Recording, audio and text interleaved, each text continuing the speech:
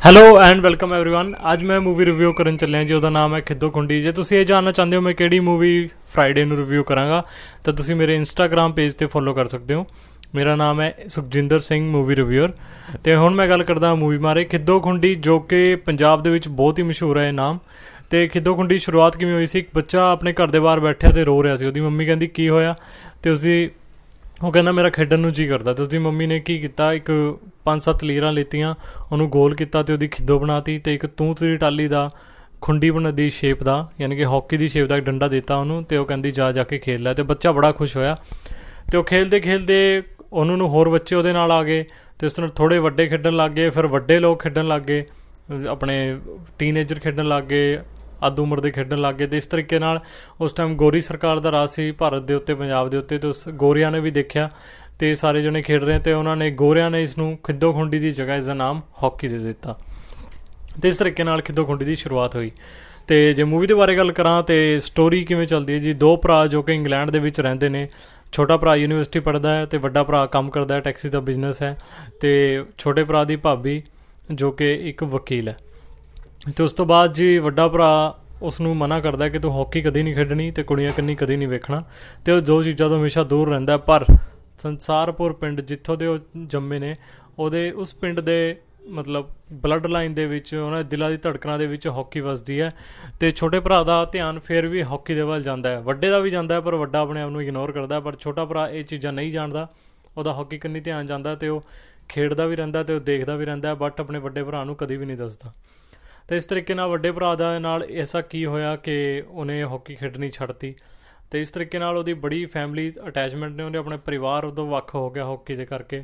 ਉਹਦਾ ਪਰਿਵਾਰ ਉਦੋਂ ਦੂਰ ਚਲਾ ਗਿਆ। ਉਹਨੇ ਆਪਣਾ ਵਤਨ ਛੱਡਤਾ, ਆਪਣਾ ਦੇਸ਼ ਛੱਡਤਾ ਅਤੇ ਉਹ ਗੋਰਿਆਂ ਦੇ ਨਾਲ ਰਹਿਣ ਲੱਗ ਗਿਆ ਇੰਗਲੈਂਡ ਦੇ ਵਿੱਚ। ਅਤੇ ਇਸ ਤਰੀਕੇ ਨਾਲ ਤੁਹਾਨੂੰ ਫਿਲਮ ਦੇ ਵਿੱਚ ਦੇਖਣ ਨੂੰ ਸਭ ਕੁਛ ਮਿਲੇਗਾ।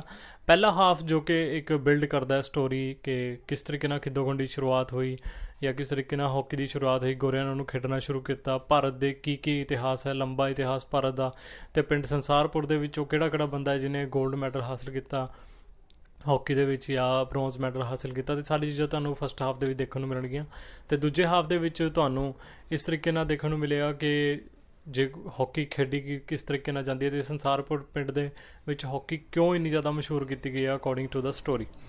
ਅਤੇ ਇਹ ਸਭ ਕੁਝ ਤੁਹਾਨੂੰ ਦੇਖਣ ਨੂੰ ਮਿਲੇਗਾ।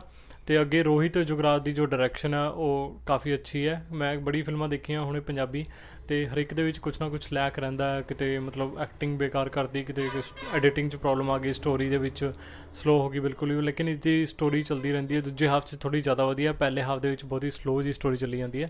ਅਤੇ ਇਸ ਤਰੀਕੇ ਨਾਲ ਡਾਇਰੈਕਸ਼ਨ ਵਧੀਆ। ਇੱਕ ਸਟਾਰਟਿੰਗ ਦੇ ਵਿੱਚ ਇੱਕ ਬੜਾ ਹੀ ਅਜੀਬ ਜਿਹੇ ਤਰੀਕੇ ਨਾਲ ਇੱਕ ਗਾਣਾ ਵਿੱਚ ਐਡ ਕਰ ਦਿੱਤਾ ਗਿਆ, ਫਨੀ ਜਿਹਾ ਸੌਂਗ ਵੀ, ਹਾਂ ਡਾਂਸਿੰਗ ਵਾਲਾ।